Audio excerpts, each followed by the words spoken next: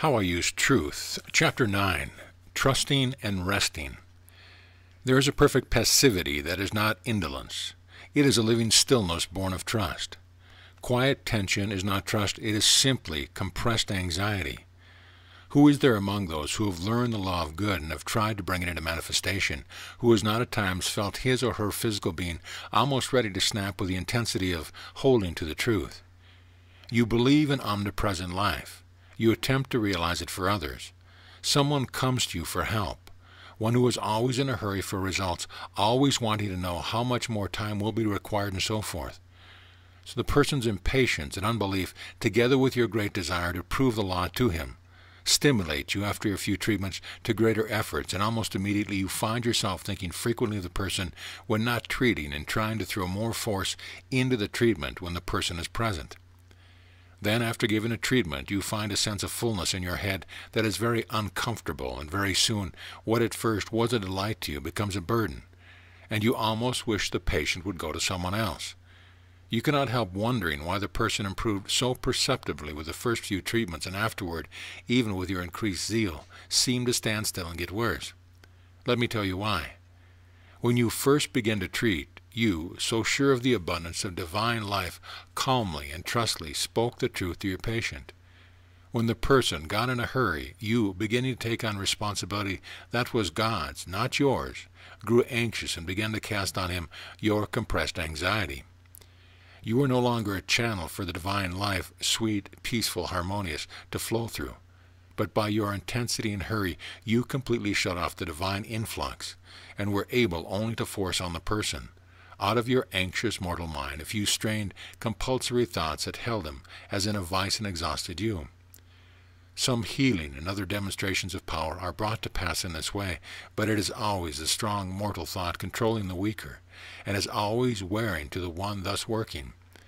This plane is entirely one of mental suggestion, a mild form of hypnotism.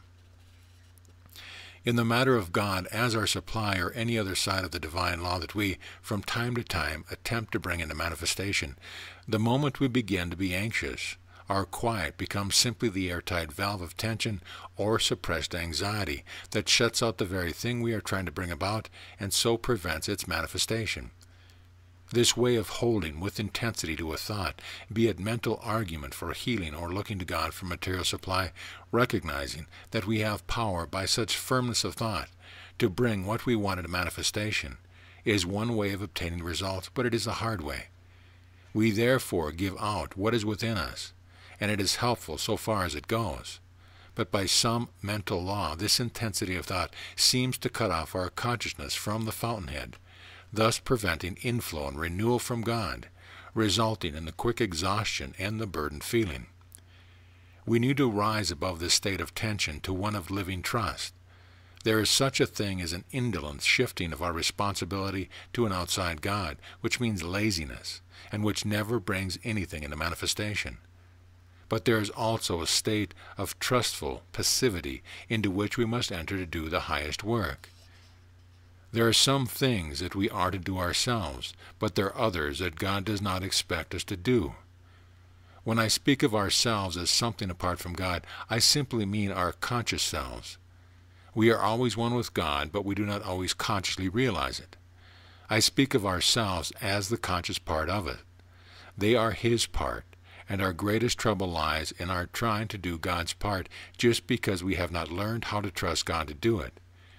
We are, with our conscious thought, to speak the words of life, of truth, of abundant supply, and we are to act as though the words were true.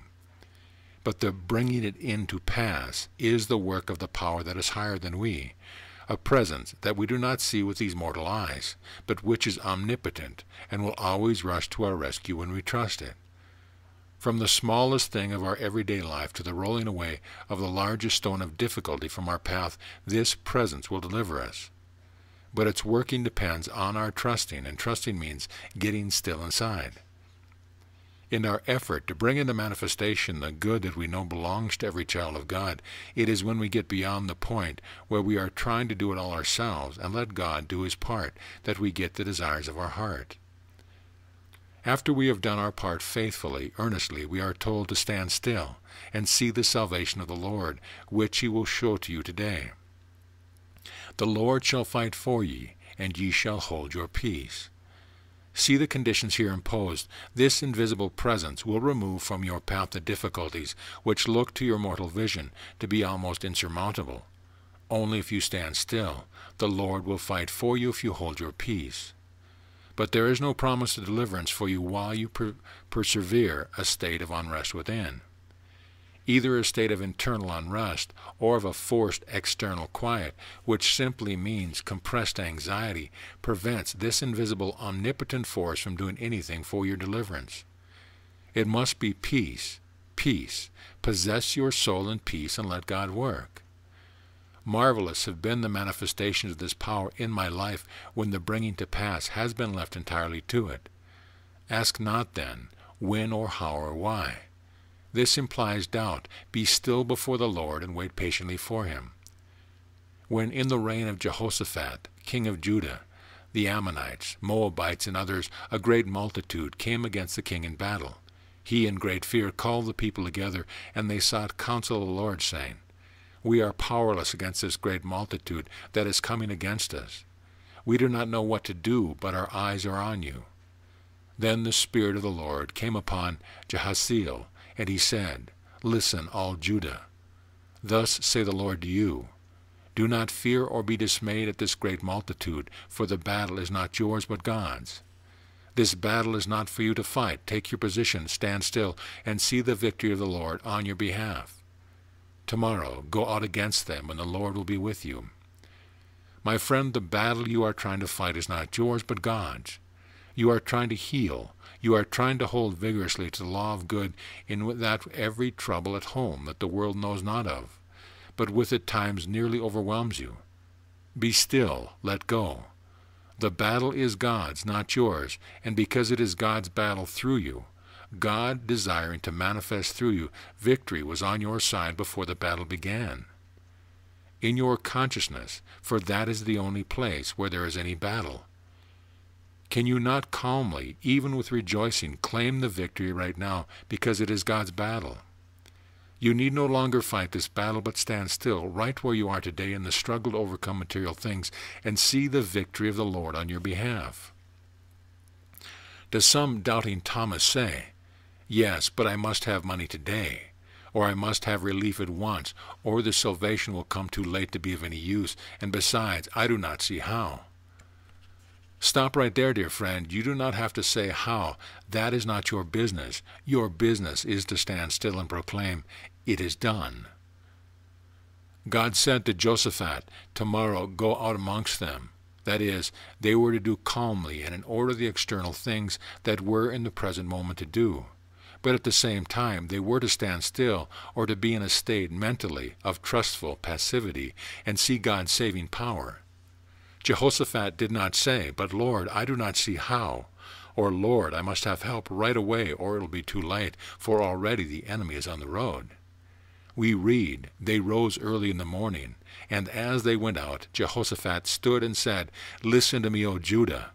Believe in the Lord your God, and you will be established. And then he appointed singers who should go forth before the army, singing, Give thanks to the Lord, for his steadfast love endures forever.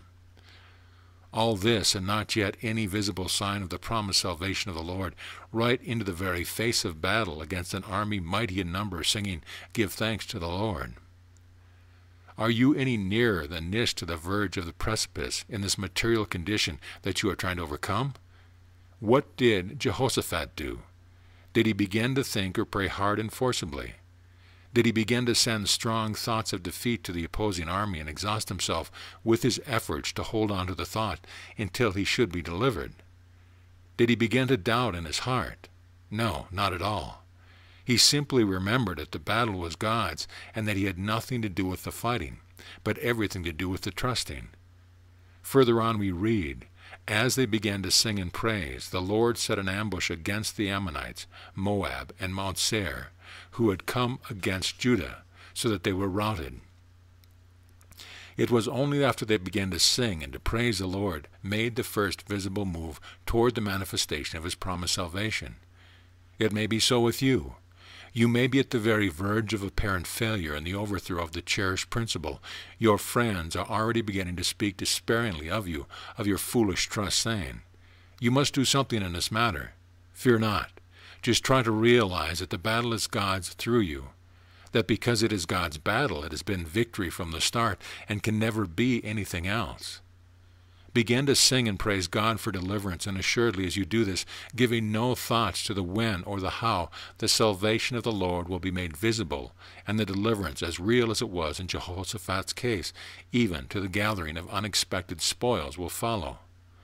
For this narrative of Judah's king further says, "When Judah came to the watchtower of the wilderness, they looked toward the multitude. There were corpses lying on the ground. No one had escaped. When Jehoshaphat and his people came to take the booty from them, they found livestock in great numbers, goods, clothing, and precious things, which they took for themselves until they could carry no more. They spent 3 days taking the booty because of its abundance." So God delivers when fully trusted, perfectly fully, even beyond anything we have asked or thought, adding good that we have never dreamed of, as though to give double assurance of God's favor and love to any who will trust God. This is the victory of the Lord on your behalf when you stand still. We must learn that the time of help coming to us is not our part but God's. We do know that in all the accounts in Scripture of those who realize God's special deliverance from their troubles, from Abraham going forth to sacrifice his son to the time when Jesus put his hand to save the sinking and faithless Peter, and even after this, in the experience of the apostles, this invisible power came to hand just at the right time always, never a moment too late. The promise is, God will help when the morning dawns, or as the Hebrew reads, at the turning of the morning, which means the darkest moment before dawn. So if in whatever you are trying to exercise trust in the Father, the way grows darker and the help goes further away instead of coming into sight, you must grow more peaceful and still than ever, and then you may know that the moment of deliverance is growing near with your every breath. In Mark's account of that early morning visit of the woman to the tomb of Jesus, when bent on an errand of loving servants, they forgot the immense stone lying across the path until they were almost at the journey's end, and then one exclaimed in momentary dismay, "Who will roll away the stone for us from the entrance to the tomb?" When they looked up, they saw that the stone, which was very large, had already been rolled back. It is not very large, fully of meaning. The very greatness of the difficulty that made it impossible for the woman to remove it was the more reason why it was done by this invisible power. Man's extremity is God's opportunity. The more we are cut off from the human help, the greater claim we can make on divine help. The more impossible a thing is to a human or mortal power, the more at peace we can be when we look to the Lord for deliverance. For the Lord said, "My power is made perfect in weakness." And Paul, realizing that when he placed less confidence in the mortal, he had more help from the divine, said, "Whenever I, the mortal, am weak, then I am strong." 2 Corinthians 12:2. Trusting means resting confidently. We are to rest confidently, saying, "God is my strength, God is my power, God is my assured victory. I will trust in him, and he will bring it to pass." Take delight in the Lord, and he will give you the desires of your heart. Psalm 37:4. It is better to take refuge in the Lord than to put confidence in princes. Psalm 118:9. Those of steadfast mind you keep in peace because they trust in you. Isaiah 26:3. End of chapter.